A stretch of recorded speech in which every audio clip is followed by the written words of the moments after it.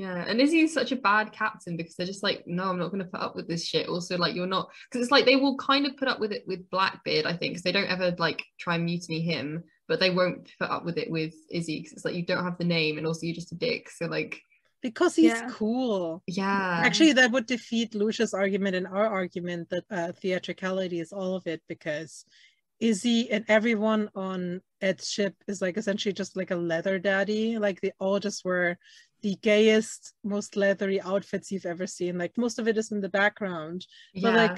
But like Izzy does have the same, like a similar leather outfit, but it doesn't make him cool and it doesn't make anyone respect him. No. Yeah. He's kind of like if the deputy head teacher tried to like gain power, and you're like, you're not the real boss. You're just like the one a bit lower on the ladder.